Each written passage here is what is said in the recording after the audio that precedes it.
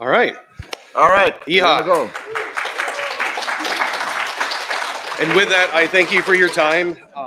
The good news is we are starting 2 minutes before the session ends. So yeah. So yes. Yeah, exactly. I was waiting for a camera to pop out and say, just kidding. Like, this is all like a conspiracy to not get this talk actually happening. So anyways, no, this is great. Thanks for your patience, folks. Uh-oh, is something else broken? Okay.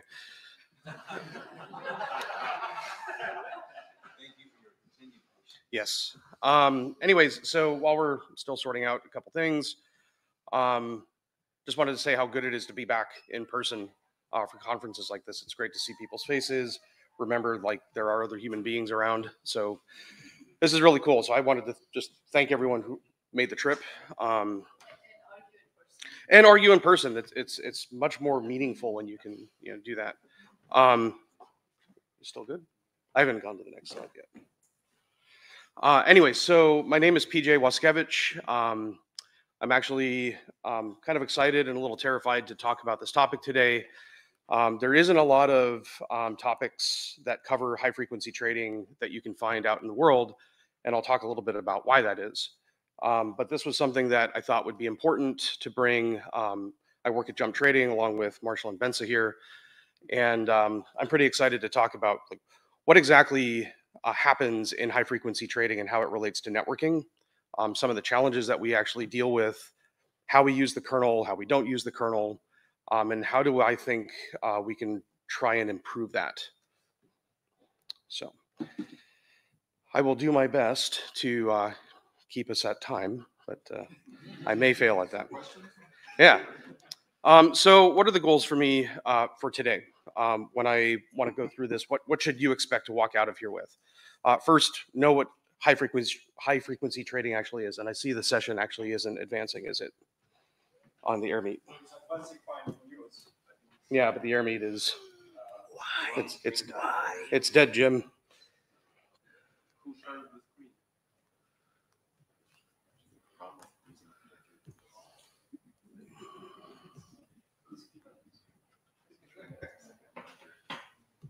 Oh, maybe, yeah. Okay, we got that. Looks promising.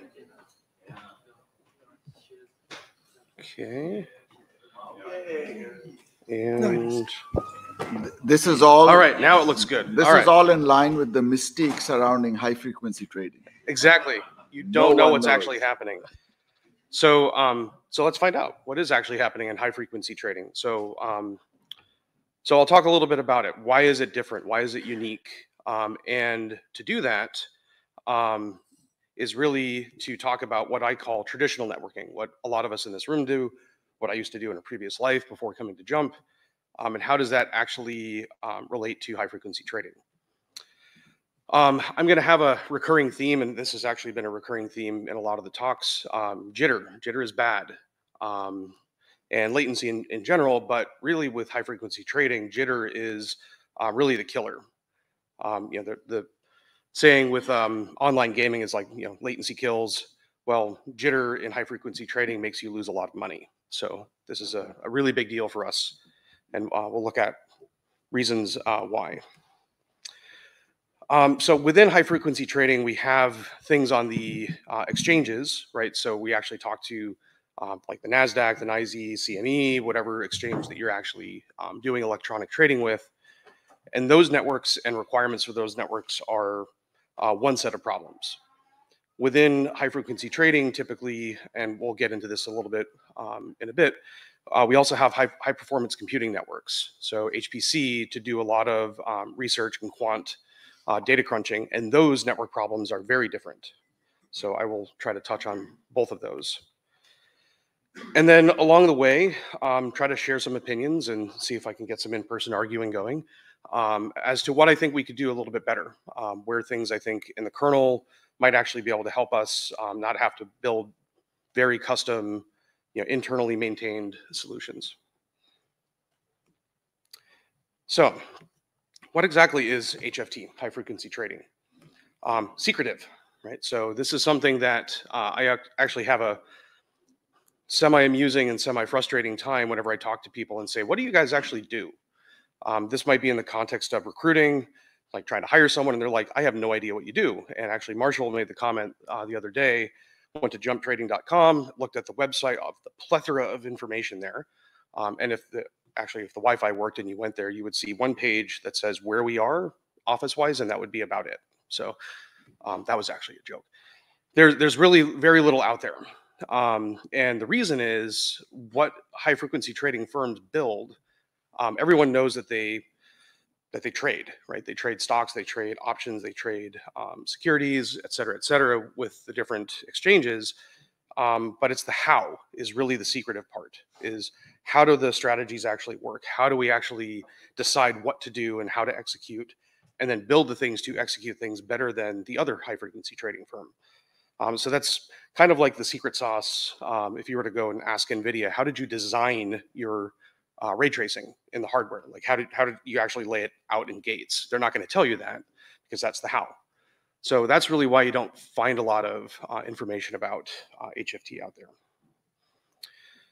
But primarily, if you were to look it up on Wikipedia, it's an algorithmic-based trading.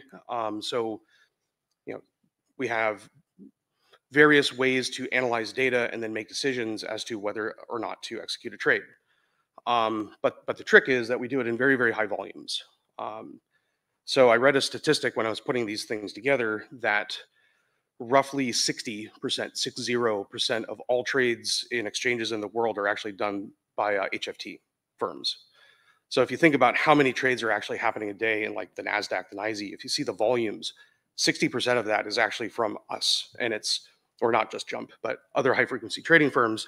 And it's all algorithmic based. So it's actually all firing from software and hardware based trading.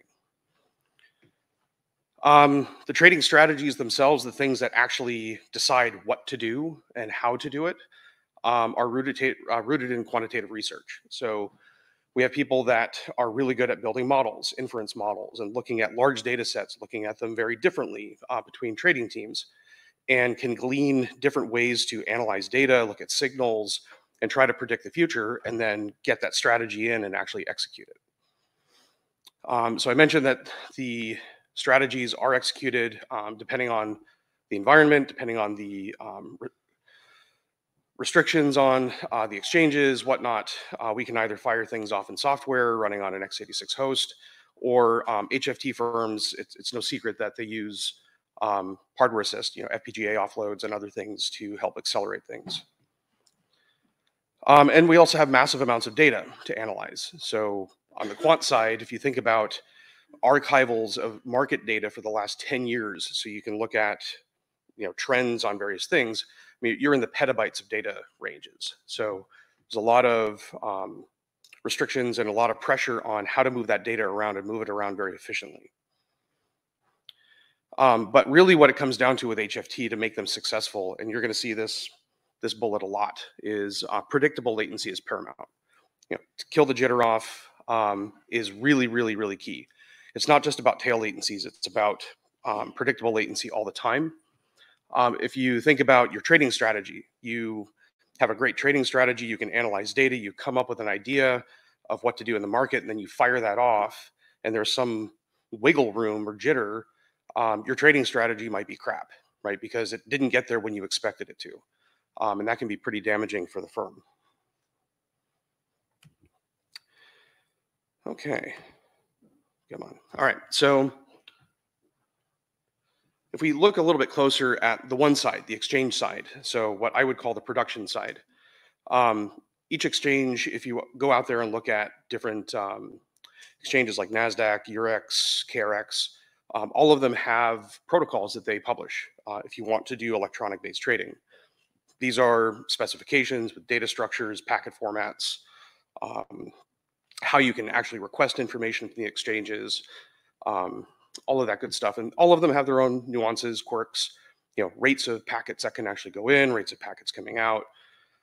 But at the end of the day, they all do pretty much run on standard Ethernet. And they're typically 10 gig.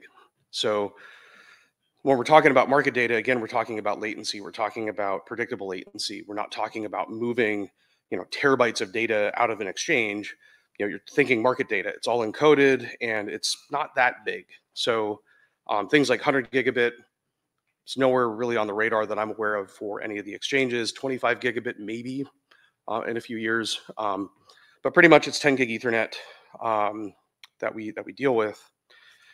But then on the other side of it, when we actually have things that we're analyzing this data coming in, we also need a lot of CPU horsepower. And that's where our HPC environments come into the picture, and that's the grid networks. So large distributed networks of lots and lots and lots of CPU horsepower that also you have interconnects. And I'll foreshadow here that, yes, this is where RDMA comes into play in many cases. But again, in these environments, both of them, HPC grid networking, which is all internal, and how do we move data around, and then when we're actually interacting with the exchanges, the predictable latency is still something that is absolutely essential. All right, so now I'm gonna go through and probably breeze through this a little bit, because this is stuff that I think most people in this room have already seen many, many times over, or actually set up your own benchmarking like this. But I think we could all agree that just out of the box, if I just set up a workload, my kernel stack latency is not that great, right? Compared to what you can get if you do some tuning, you do some optimizations, you do some synthetic benchmarking. So things like, very, very typical things like pin the workload to a CPU, right? That's a very common thing to do when you're doing a benchmark. NUMA locality, right? This is also something very important, that when you're dealing with different network cards plugged into PCI Express slots that are attached upstream to a NUMA node or a CPU socket, if you have to do like a UPI hop or an Infinity Fabric hop, that is added latency that you don't really kind of see, right? It's measurable, but it's usually measurable down in the hardware. That's a little bit harder to see. So NUMA locality is very important. Interrupt affinity, right? This is, if you pin a workload onto a CPU, pin the interrupt that would be servicing that queue that services that workload. Again, this is not stuff that I think is going to be rocket science to anyone here, but something that is one step further, usually in the HFT space, is we do actually use a lot of CPU isolation, right? We want to get rid of jitter. So do I want to have a workload pinned to a core? And you'll see later that we don't have the interrupt pinned to the core for kind of obvious reasons. But I don't want other things running on that CPU. I don't want the scheduler to come in and screw with me. I don't want other applications to come in and screw with me. So I'll isolate the CPU and pin my workload there and eliminate the jitter completely. But John's keynote yesterday kind of talked about benchmarks, and when you want to make the benchmark look really, really good, it has to be very synthetic. So if you look at doing all of these things, it is a very, very synthetic benchmark. However, so I won't read through this. This is just kind of the setup, just to show you that there was actually real hardware involved. And I didn't really need anything too powerful. This is what I had laying around at home. So Sandy Bridge, Xeon, had a Skylake on the other side. And but the key things here is that it is 10 gig and there is a switch involved. So there is some extra latency in that part of the network. This is also in the paper if you want to go ahead and see more details about how this was put together. But I wanted to use a really simple test that a lot of people understand, a lot of people know. Simple netperf TCP RR for ping pong round robin test, which is pretty indicative of how like a TCP based network will work like that. So some data, and this is going to be some eye charts. So I apologize, but here's the no optimizations, right? Nothing changed. Nothing pinned, nothing, anything. I just said netperf run, and it wasn't terrible. The average minimum latency was just shy of 52 microseconds. But you can see that the max latency is kind of all over the place. It's a bit of a mess. So this was multiple runs of netperf, try to normalize the data. So we start walking through the different stages of optimization, kind of the different stages of grief. So we pin the CPU. We don't mess with the interrupt affinity. In this case, I did use a CPU that was on NUMA node 0. This card happened to be plugged into a slot that was also on NUMA node 0. I did go back and check after I ran all the data, and I was like, maybe I should go look at that. But you can see that the minimum latency and the average mean latency did drop a little bit, right? So you would expect that to drop, but it wasn't a ton. So if we keep going a little bit farther, this one is we pin the CPU and we also line up the interrupt. So now we start getting into the cache locality, right? So you have cache hot data, data structures are in place. You should be able to take advantage of that. And you can see that our average minimum latency actually dropped by about 8, I think, or 7-ish, somewhere around there. But the mean latency also dropped quite a bit too, which is nice, right? So we're starting to get to this point of like less jitter, which is the important part. So the last part I had mentioned that we do is the CPU isolation. So we tried that, and now you're going to see this graph looks a little bit different because, and I have this normalized, about half the data sets had minimum or maximum latencies of like 4 milliseconds. So this chart was horrible. And I was really perturbed by this, trying to figure out why after isolating that one CPU, I have this workload running,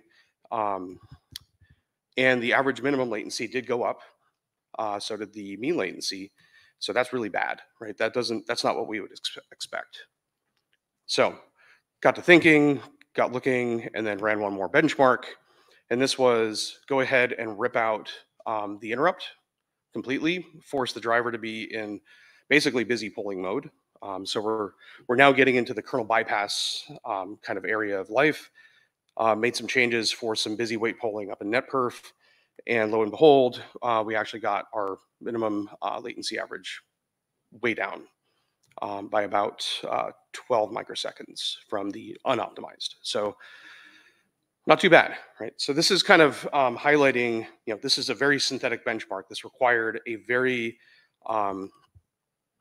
very deliberate way to like mold the system into what I needed to and the application, right? So is that practical? In the real world, what I'll call traditional networking, that doesn't really pan out. You can't do this per workload if you have other workloads running on a system. Inevitably, you will screw one of them up. That's where HFT networks are very different, right? This is actually how we have to run things in production. So the synthetic benchmark, the synthetic, everything is perfectly lined up is actually how things get deployed. So we have CPU isolation, CPU affinity, polling, so busy polling, which does, again, imply kernel bypass.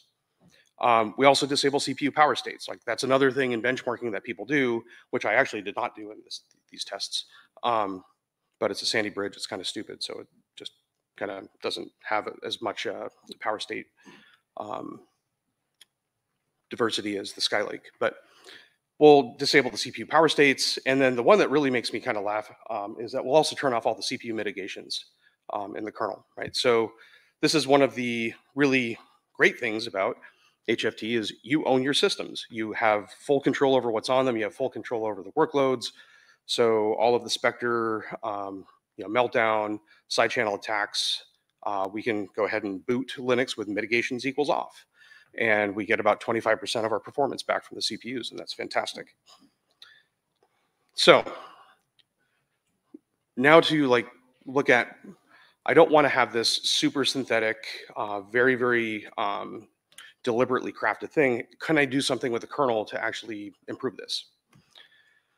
So I got to thinking, and maybe AFXDP is a possible solution, right? Because if we throw eBPF at any problem, that'll just fix it, right?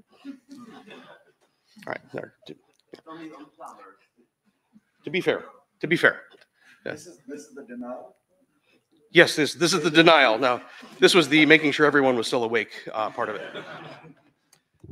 Okay, so what's really compelling about AFXDP and why I think this is, it's not here yet. This is kind of one of these, like, what do I think we can do to improve stuff in the kernel? Kernel bypass without the bypass, I think, is really compelling, right? And what do I mean by that? So if I have an AFXDP application that in some way is in a busy polling mode, right? It's not running with an interrupt, and I'll get to that in a second. If I can identify my hot path traffic, stuff that is very, very latency sensitive, and pass that up to the kernel or up to user space, but then allow control traffic, things like LLDP or other control frames, get into the stack. That would be really, really fantastic. It's like the best of both worlds as far as I'm concerned. But there are some limitations that I think we need to work around or deal with. Is receive cannot be in soft fire queue mode. Right? As soon as you fire off an interrupt, you're introducing jitter. You're introducing context switches. Now, I do know that AFXDP has a busy polling driver outside with full kernel bypass, but see bullet 2.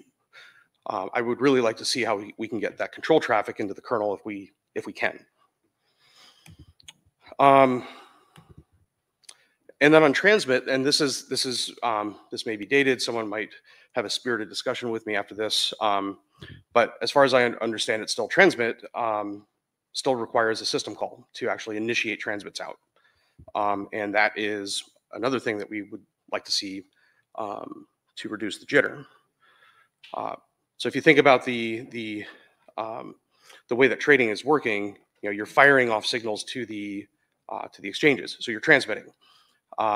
Where normally a lot of the networking performance that we try to look at and optimize is on the receive path, because that's the hard path. Transmit's usually the easy path. In this case, the transmit is actually the harder path to get the latency down. So, okay.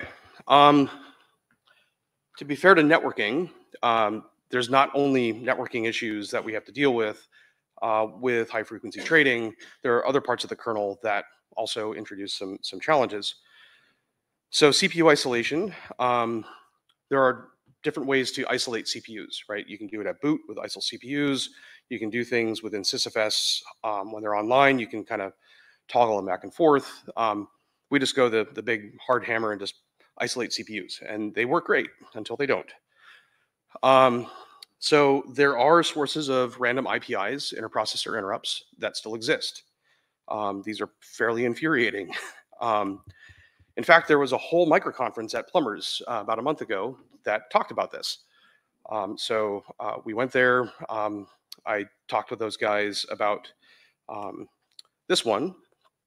And right now, this is not fixed. This is something that I've been trying to get some extra time to fix and finish. Right now, if you have a certain configuration with SSH and you SSH into a box, a cascade of events happens, and then you get TLB shootdowns issued to every core on your system. And obviously that's bad, right? The IPI itself is bad. That introduces jitter, but then also if you're blowing up your page references and having to refill the TLBs, that's also going to reintroduce jitter. There was another patch that we actually helped get through with Red Hat around this, where if you did something like cat proc CPU info, something that a lot of people do, because I want to see how many cores I have, or I want to see my BOGO MIPS. But when you do that, it would query every CPU in the system to see what its current running frequency was. Obviously, that's going to be an IPI. It's going out and asking the CPU, like, hey, what's your state? And you might be running some workload, not expecting to get interrupted. So when you have telemetry running in your environment, trying to figure out what all the frequencies are, and you run that every like 2 seconds, that adds up really fast. So that's actually been fixed upstream. This is not yet. Okay. How are we doing on time? We'll take any minutes we can do. Okay, all right. So I'm going to shift gears a little bit. So talked about some of the higher level stuff on the trading side, the production side. Talk a little bit about HPC, because I think this is the other half, right, of HFT.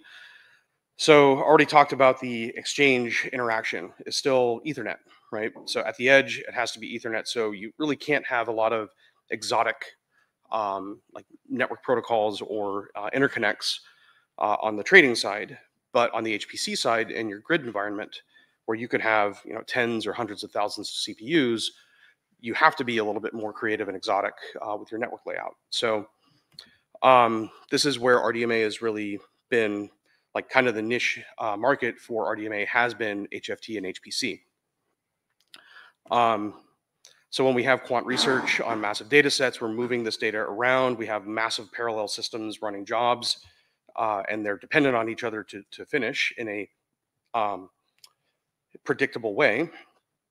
We can't have, like 10,000 CPUs waiting on one because it fired a message and your network ate it, right? That's bad. So again, predictable latency in this case is very paramount. So, RDMA works great, but there are things that I think we can do a little bit better. And I don't want to steal too much thunder from David on his upcoming talk, but IOU ring, right? So this is a newish framework that came from Jens Axbo at Meta.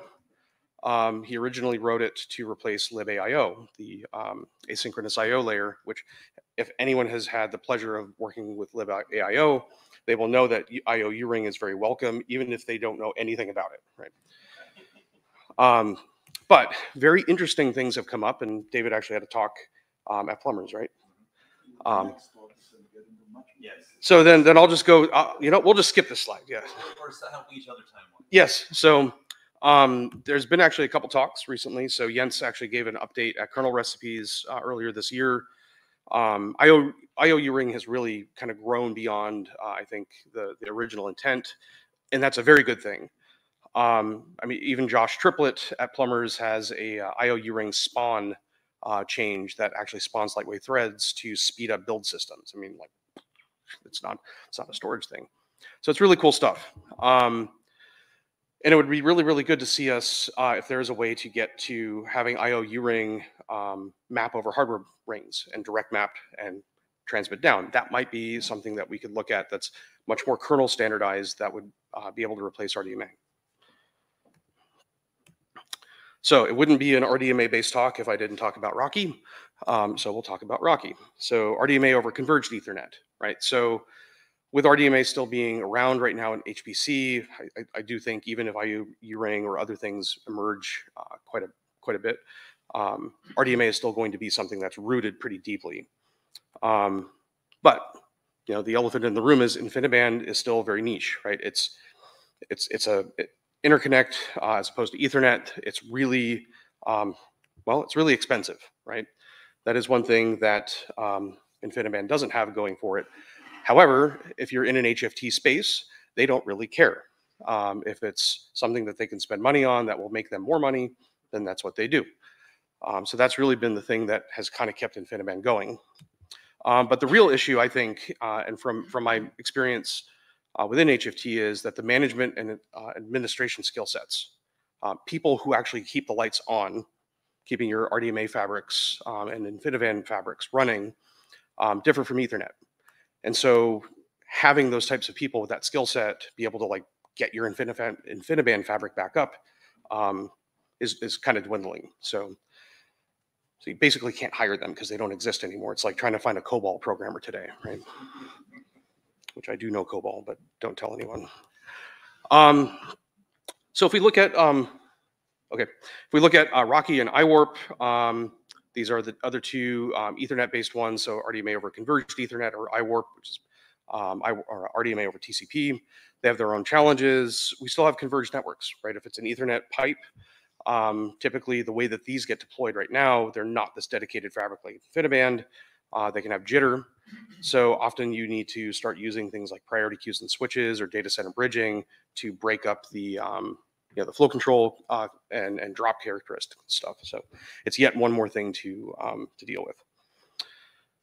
And I actually did have this slide in before yesterday. So so it was very fortuitous that that John gave a really great keynote on HOMA. I do see that as a possibility with this new RPC-based approach. I feel like it's kind of similar to RDMA verbs as to how you can actually get data through. But I think having both kernel and user space support is very interesting, right? If I have a kernel driver, then I can kind of get into this part where I might have the access to the kernel stack that I wouldn't if I had kernel bypass, but I might get some of that benefit of the predictable latencies that HOMA has been advertising. So that's pretty compelling to look at. But going back to the InfiniBand thing about management, if I can get onto standard Ethernet switch equipment across my network, that's a big win, right? That's a maintenance burden gone. So that's a really good thing. And if things like HOMA or similar protocols take off and kind of take root in the kernel, more people are going to be writing applications to that. I think writing applications on top of RDMA verbs is also a niche space. So this benefits from people understanding how to write these protocol applications. Okay, and so this is where I throw it out to you guys. Are there others that I'm missing? Are there other possible RDMA replacements? Or is RDMA the right solution? I don't know. But the absolute thing is we must eliminate the jitter, must have the lowest latency possible. If you kill jitter off, but your latency is still like 100 microseconds, you will lose every time in HFT. So you have to have great jitter and also lowest latency. So I've been told to get it going. So we have two distinct problem spaces. We have the production trading environments. We have the HPC environments. But predictable latency absolutely is paramount. The thing I didn't mention before is if you do actually Google for HFT things or DuckDuckGo or whatever your thing is, you will find instances that when algorithmic trading goes haywire in the markets, it will actually cause damage to the markets, right? Markets actually, circuit breakers will hit. So if we don't have predictable latency, that can really screw up algorithmic trading. So that is something that that really still is like the #1 thing that we have to maintain. And yeah, so that was the wrap up.